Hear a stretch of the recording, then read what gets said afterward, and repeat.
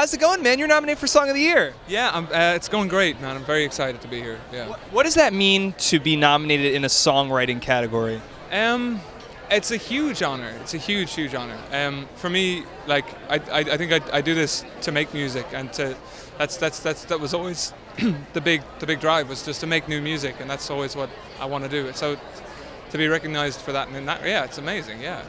It's been an unbelievable 6 months for you. I mean, the song is in the top 5 of the Hot 100. You performed on SNL. You're at the Grammys. You're performing with Annie Lennox. What is like the one thing that is the most was the most unforgettable thing for you? Like, what do you have one moment that you just could not forget? All of them. I gotta say, SNL was a big deal for me. That's a dream for any musician. To be nominated for a Grammy, I think to be performing at the Grammys is probably. I haven't done it yet, but even you know, that is probably this will be one of the biggest things of my career to date. You know what I mean? Any nerves? Yeah, yeah. I'd be lying if.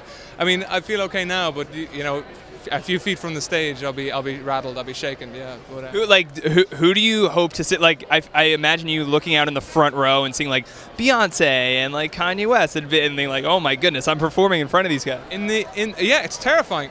When you're doing like the rehearsals and the sound check, they have all the name places there. Prince is sitting there in the front row.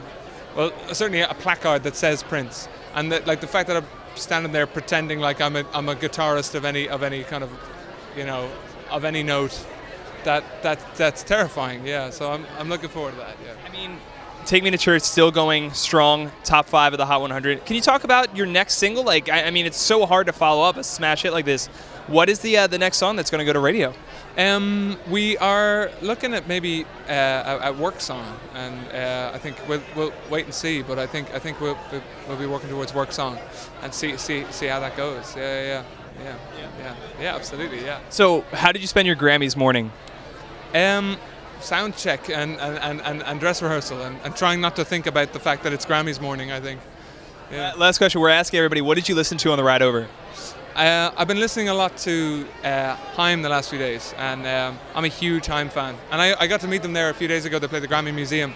So in the mornings, just to kind of get me pumped, I think it's a spectacular album. I think it's an amazing piece of work. I mean, they could win Best New Artist, you could win Song of the Year, and high five, and there you go. Dream.